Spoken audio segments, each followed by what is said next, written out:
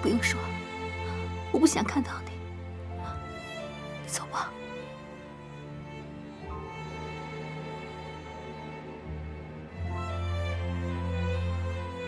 走啊！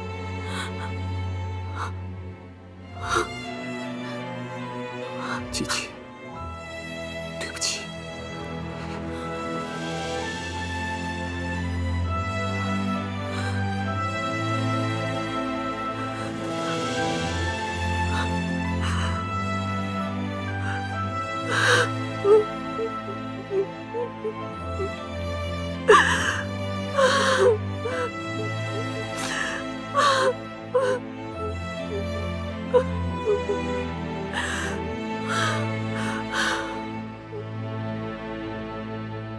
消息可靠，明天警察局让我们去接鬼爷。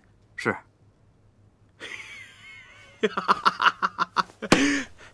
太好了，明天我亲自把鬼爷接回来。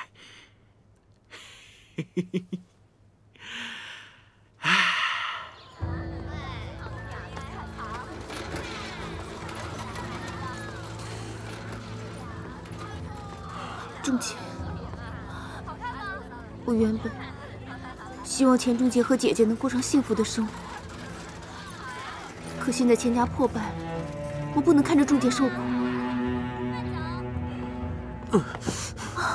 钱仲杰，钱仲杰，仲杰，你没事吧？仲杰，放开，我不用你管。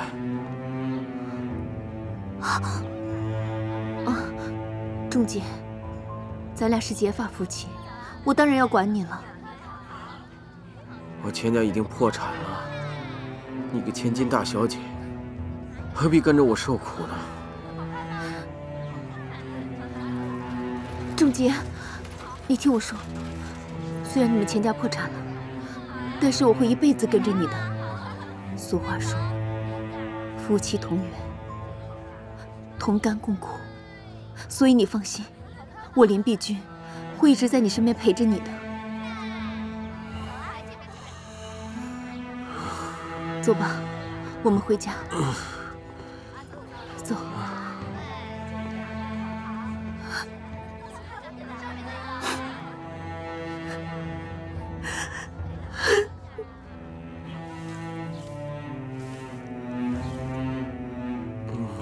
来，慢点儿。 哎，慢点，快，睡会儿吧啊！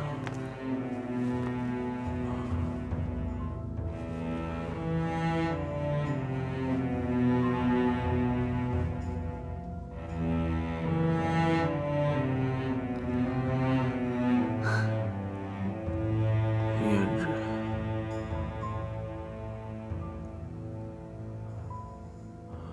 你怎么又消失不见了？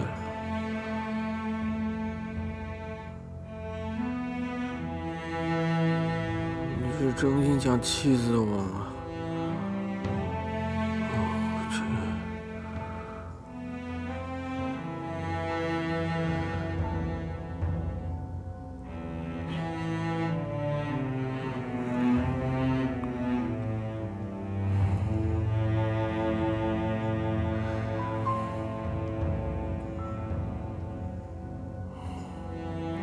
钱仲杰，你和胭脂是不会有结果的。我劝你还是放下吧。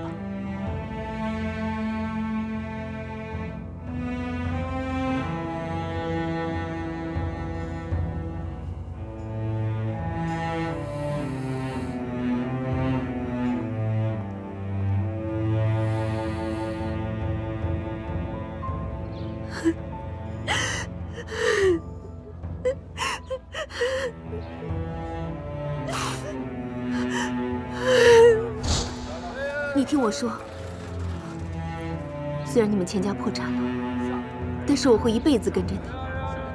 俗话说，夫妻同源，同甘共苦，所以你放心，我林碧君会一直在你身边陪着你的。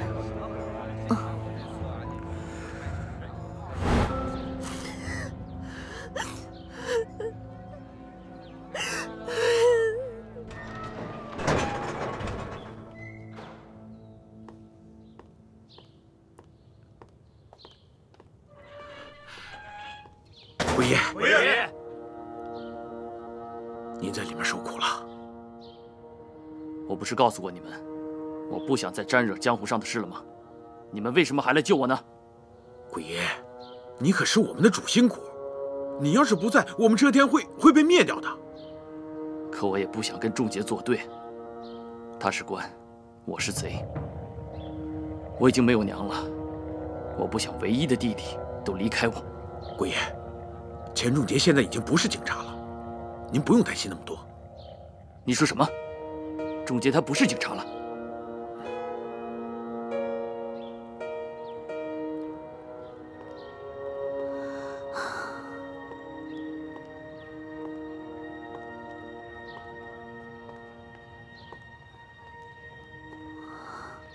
难道家里进贼了吗？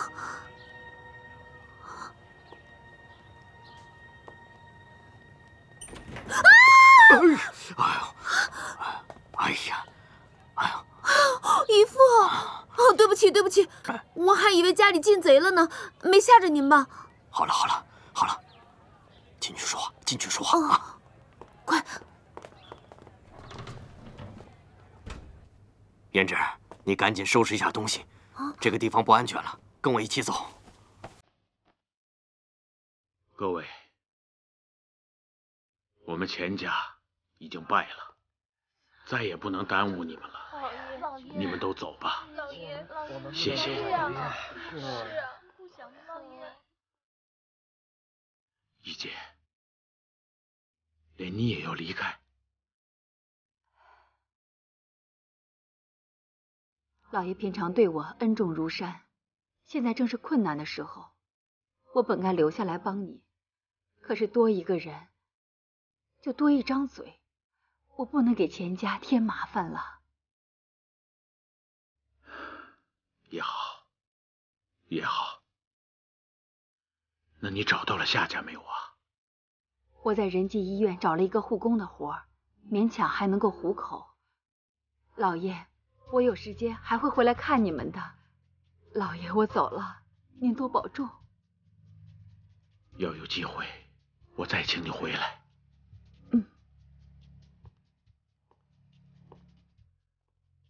仲伟，你回来了。哎，仲伟。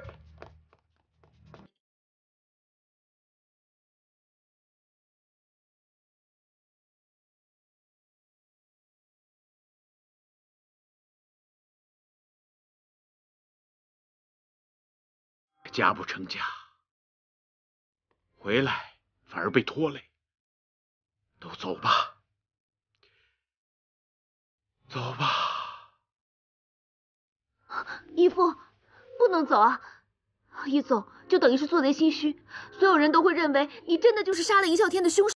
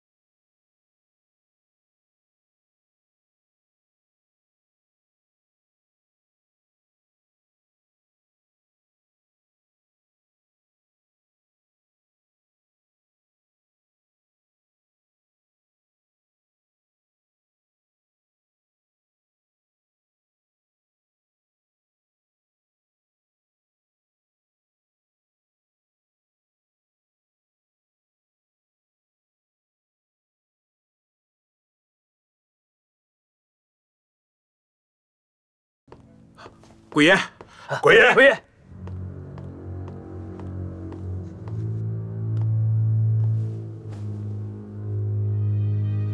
鬼爷，我把各堂口的堂主都叫过来了，商量一下接下来的计划吧。我们这天会就剩这么些人了吗？您进去的这段时间，我们群龙无首，营市又趁火打劫，我们损失了不少人马。鬼爷，现在您既然回来了，我们大家又有信心了，都盼着跟营市来一场生死决斗呢。杀！杀！营市的实力原本就比我们强，这次我们的地盘被他们蚕食不少，实力更大不如以前。如果在这个时候跟营市硬碰硬，对咱们一点好处也没有。鬼爷，营市现在步步紧逼，难道我们还要退让吗？不是退让，而是要讲究方法。面对极其强大的对手，咱们要避其锋芒，从内部着手，再各个击破。鬼爷，什么意思啊？我的意思是，如果我们从营市内部找一个内鬼，里应外合，才有机会战胜营市。内鬼，我倒是有个人选。谁？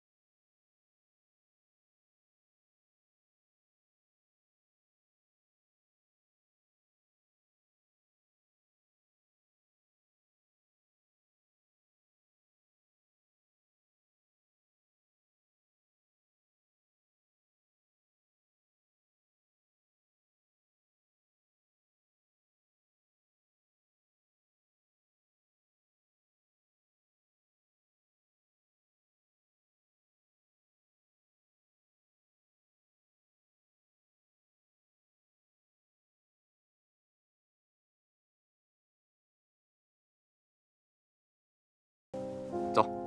好。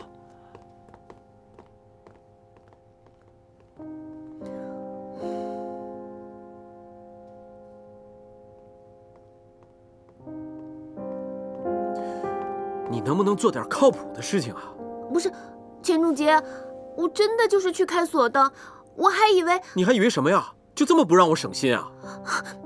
你能不能不要上来就冤枉我？你知不知道，我这么做只是我做的这一切都是为了你好。为了我好？你为了我好就去开别人家的锁？啊，你这是为我好吗？你这是为了我好还是想害我呀？你说话能不能不要这么难听啊？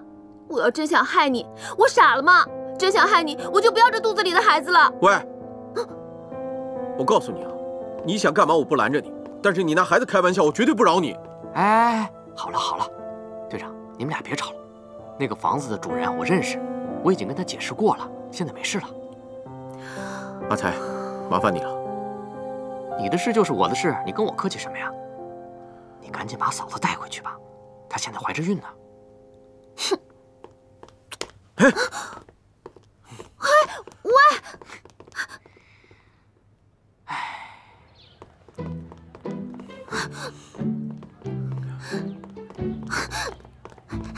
哎，回来！你要去哪儿啊？你刚才不是说你嫌我烦吗？我离你远远的，省得你嫌我烦。好了，你走回去要2个半小时呢，还是坐车吧？不用了，你手头也不宽裕。不行，必须要坐车。钱仲杰，你到底烦不烦啊？我都跟你说了，我走路回去可以的。你用得着重复100遍吗？什么重复100遍啊？从刚才到现在，我一共重复了2遍。你数学不好吗？喂，我是数学不好。你刚才不是说从家里走到这儿要花2个小时吗？但本姑娘走回去只需要1个小时。怎么可能？你开什么玩笑？哼，不会了是吧？你刚才说的是呢，2个半小时，这不1个半小时，然后又是1个半小时，2个半小时加在一起，是不是就等于1个小时啊？你别跟我玩这样的文字游戏，你幼不幼稚啊？对，我是幼稚，我不仅幼稚，还俗不可耐，行吗？你既然这也看不惯，那也看不惯，那你干嘛还缠着我啊？你是不是同情我，还是想折磨我啊？我告诉你，钱仲杰，本姑娘不吃这一套。你再说，你信不信我打你？凶凶凶！一天到晚就知道凶，了不起啊！要打我是吧？好啊，打就打，要不打这儿，冲这儿打。来，胭脂，我告诉你，老公打老婆天经地义。过来。我都说了嘛，我不坐车。干嘛？喂，哎，喂，干什么？喂，钱仲杰，把他送到孔家弄32号。如果他从半路下车的话，小心我请你到警察局喝茶。好的，好的。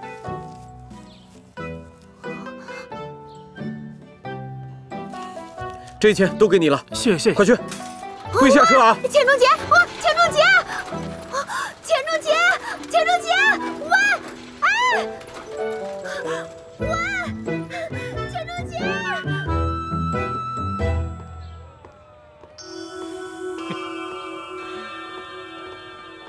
鬼爷，你看，灵玉呀，阮玲玉，你还给我！现在上海滩最红的电影明星，不可能会喜欢你这种一无所有的小瘪三的。不可能的！我告诉你，我阿四早晚有一天是会出人头地的。阿四，现在就有个机会让你出人头地，就看你敢不敢了。什么机会？跟我们合作，干掉营战。你就是营氏的老大。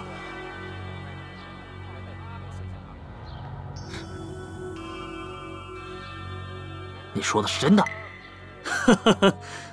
不过，你得先配合我们演一出戏。嗨，演戏，这个我最拿手。我家灵玉所有的电影我都看过，我从她身上学了不少演技，什么背台词啊，摆造型。别说那些没用的。我们让你怎么做，你怎么做就行了。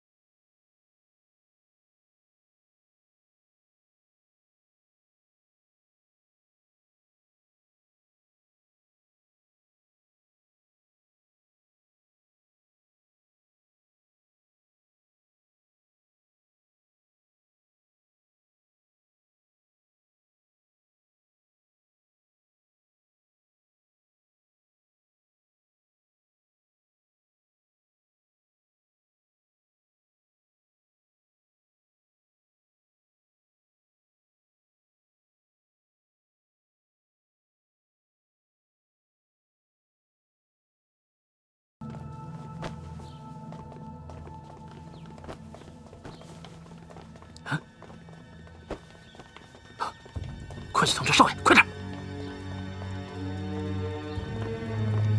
跟我来。四爷，进来可好啊？怎么今天这么有空，来我们的营氏车站逛啊？啊，营氏的车站？你叫他一声，听他答应吗？哼，大帮，你想找死是吧？啊！我懒得听你废话，识相的赶紧滚！告诉你，从今天开始，这车站就是我们遮天会的了。那你得问问我手中的斧头答不答应？是吗？那我倒要看看，是你营氏的斧头厉害，还是我遮天会的刀快。兄弟们，给我上！上！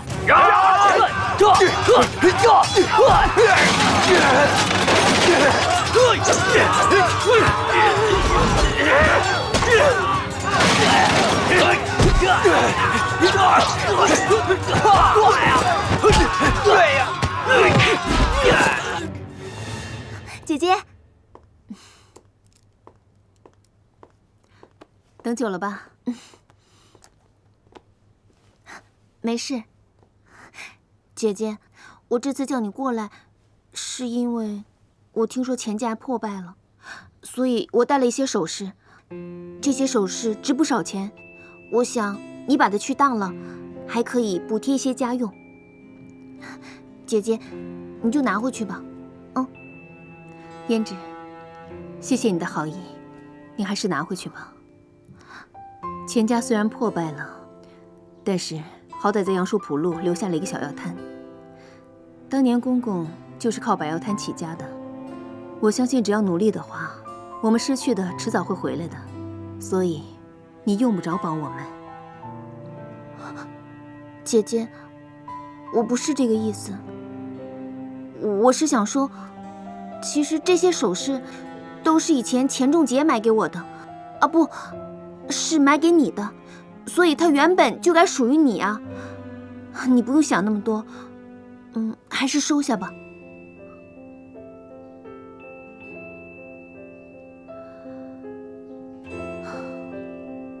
行吧，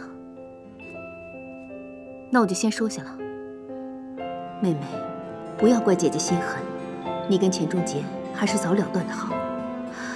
这样，药摊那边还缺人手呢，我也不能待太久，我还要回去帮忙呢。我先走了。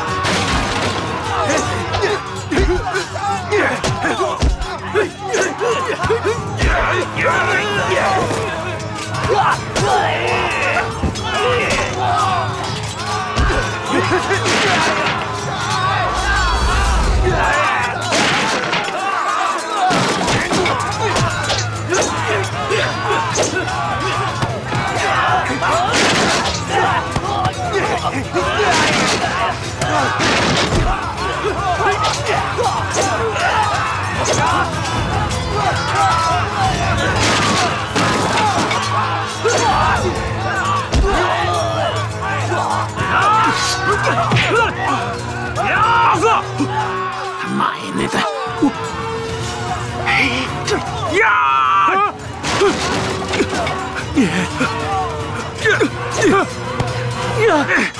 那在狗他娘的住手！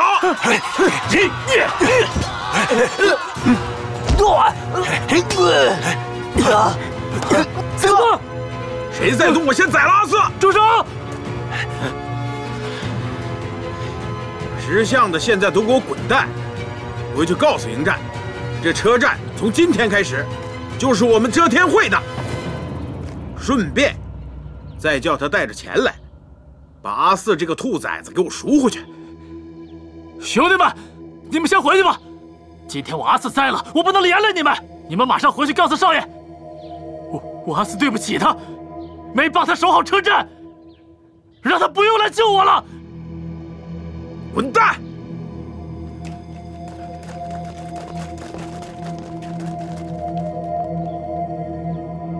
兄弟们，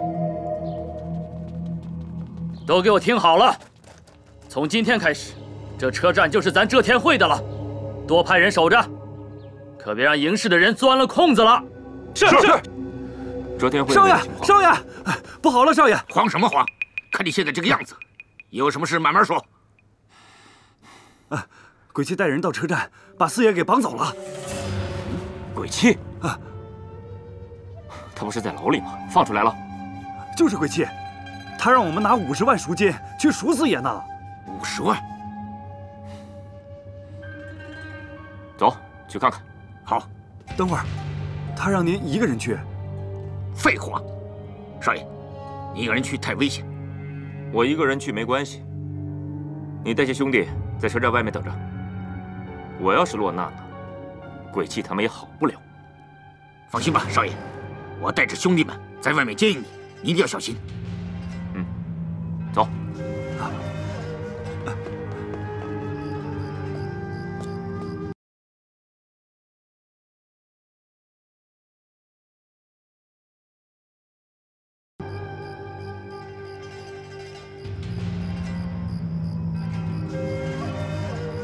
如果尹小天是林旭尧杀的，那尹小天的龙头拐杖就一定在林旭尧手里。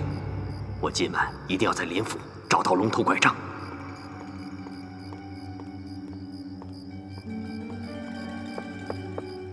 老爷，饭做好了，该吃饭了。你先下去吧。是。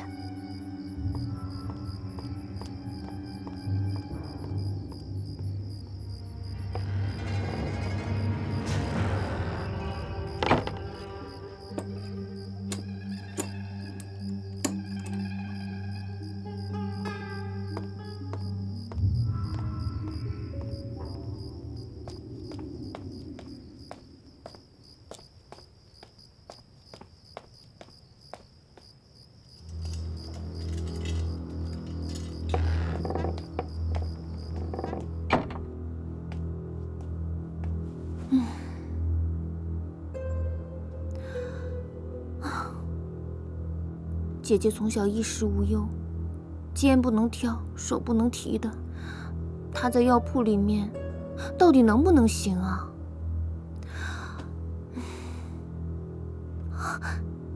不如我明天去钱家药铺看看，看看能不能帮上什么忙。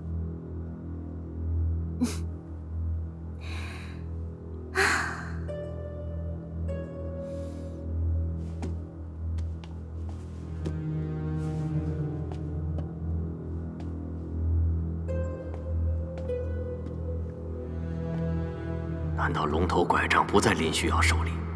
尹小天不是林旭尧杀的？不可能啊！所有的线索都指向他，我得想办法试探一下。有了，林府如果发生了火灾，那林旭尧一定会在第一时间去看龙头拐杖。只要能够证明龙头拐杖在他的手里，那他再狡辩也就没有用了。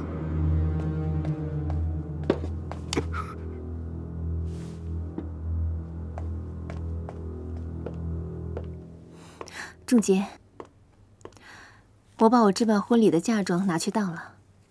最近家里情况不太好，你平时呢也有很多事情，这点钱你拿去用吧。林碧君为什么要帮我？拿着吧。我们家都已经破败成这样了，他为什么还要留下来？他到底图什么呢？碧君，我们家的境况吧。我也不想你一直跟着我受苦。这样吧，我们好聚好散。你再找个好人家，嫁了吧。这些钱你拿回去吧。仲杰，你说的是什么话啊？我又不是因为钱嫁到你们家的，我是因为爱你才来的。夫妻本是同命人，有难的时候就应该共同承担。你现在有困难，我更应该跟你共患难。我怎么可能离开你呢？你拿着吧。这些钱我是不会收的。仲杰，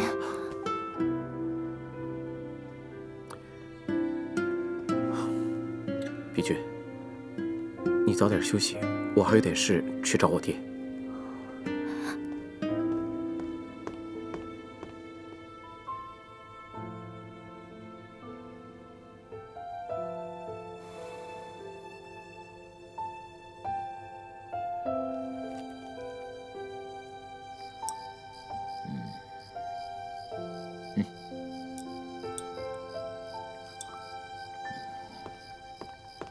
老爷，老爷，不好了，不好了！书房着火了，书房着火了！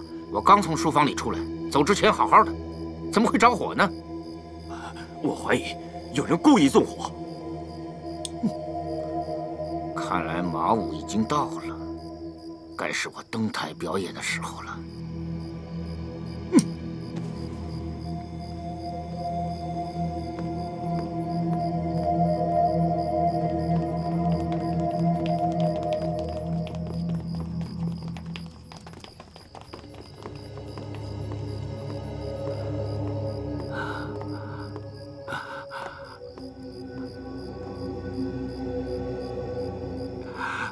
怀瑾，家里闹了火灾，我担心你害怕，特意过来陪你。你死的时候说是钱正良害死你的，我就很想杀了钱正良为你报仇，但是我真的下不了手啊，因为仲杰跟碧君已经结为了夫妻。如果我下手的话，他们怎么样面对？怎么样面对？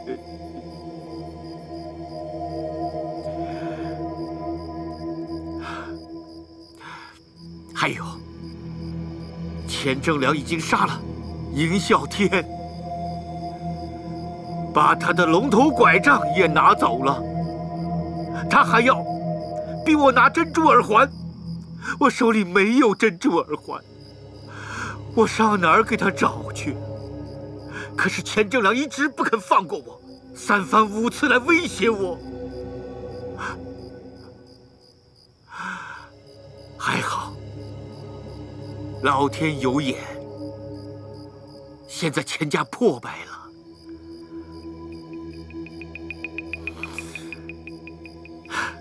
虽然他对我不仁不义，但是我真的不能落井下石。尤其在这个时候，我恳求你，求你原谅我。我真的下不了手。怀瑾，我真的下不了手杀钱正良啊！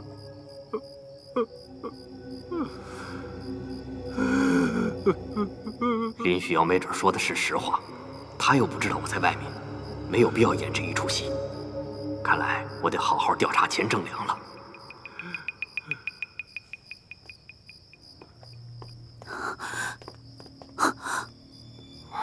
是我是林碧君。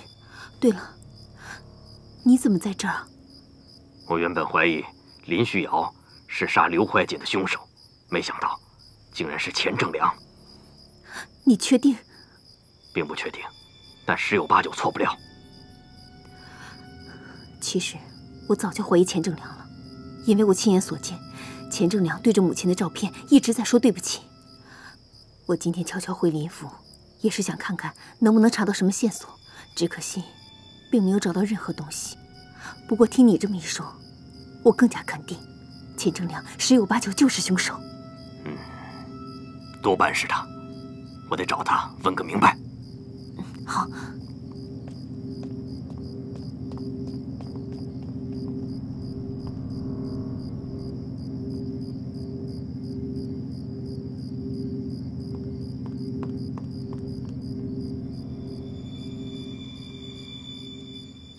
桂熙、大帮，你们识相的话，就赶紧把我给放了，要不然我们少爷一来，你们全都得死！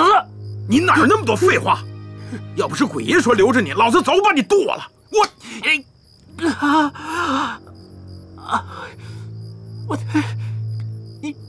你收着点行吗？演戏，我是主角，你得顾及我形象。闭嘴！真正的主角来了。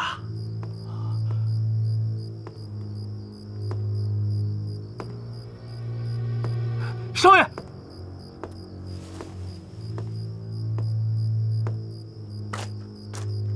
少爷，桂七，把阿四放了，要不然我让你遮天会片甲不留。哈哈哈哈哈哈！哼，应战，赎金带了吗？少爷，钱千万不能给他们呐！他们就是一帮言而无信的孙子！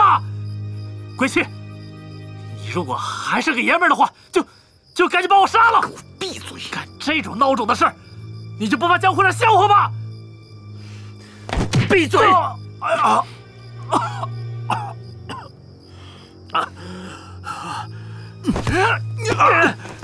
少爷，你快跑！我掩护你！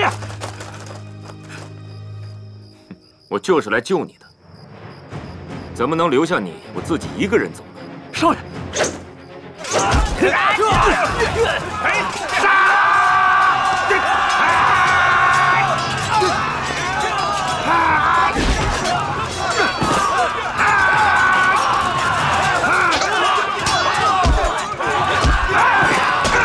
慢，气已经做足了，该咱们撤了。走。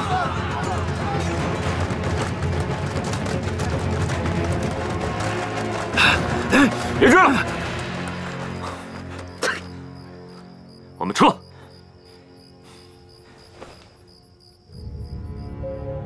卖布喽，卖布喽！上等的布料，过来看一看啊！上等的布料。大夫，哎呦，少奶奶，需要帮忙吗？少奶奶，没事，我忙得过来。啊，大夫，我娘快不行了，您去看一下吧。这位兄弟，你别着急，我收拾一下东西，咱们就走。真的快不行了，您快去看看吧。哎，大夫，您要是走了，我们这要谁抓呀？就是，看病总得有个先来后到吧。各位，人家家里都人命关天了，我去就来，大伙儿理解一下。瞧您这话说的，来抓药的谁不是人命关天呀？没事谁来药摊闲逛还是怎么的？大家伙说对不对啊？对呀，是啊，我们都等着呢。老爷，马武啊，今天没有再过来，您呀真是太高明了，把他给骗了啊！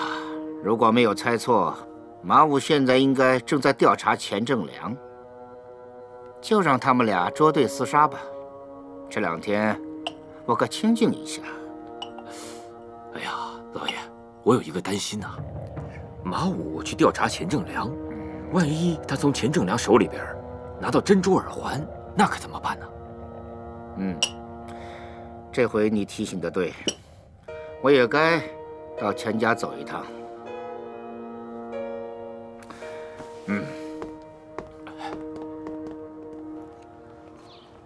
大夫，啊，请问他们都是有药方的吗？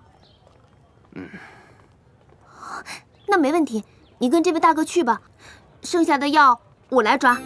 我虽然不识几个字，但是简单的我都会的，所以你放心去，我来给这些人抓药。大夫，来不及了，您快去吧。少奶奶，您千万可得按药方抓药啊，千万别抓错喽。知道了，大夫，你快去吧。快走吧，大夫，快走吧。走。哎，大夫，你别走啊！哎，来，到这儿。慢点，大夫。你忙吧，少奶奶。你快去吧。好，大家都来吧，我来给你们抓药。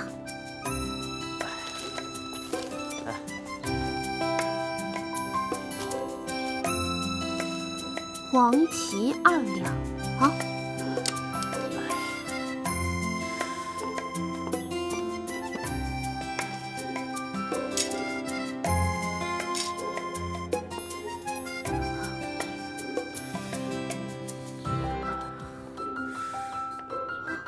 哎，这个怎么可能这么少啊？看你的身体那么虚弱，我再给你加一点。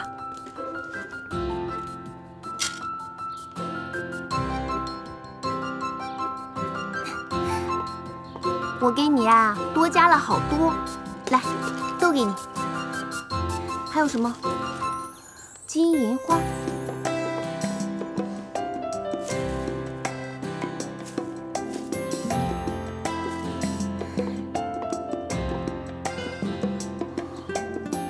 这个呢，我也给你抓了好多。你咳得那么厉害，身体一定特别的不好，所以呀，我多给你加了一点量。你回家呢就慢慢吃，慢慢喝啊。我们钱家呢，重视的是出门做生意就讲究质量，信誉是最重要的，然后就是做好回头客，那才是重中之重。好了，拿好啊！谢谢啊，来，给。好，谢谢。下一位啊，来，给我看看。哇，这位大哥看上去你的病很严重的。啊，我知道了，你放心吧。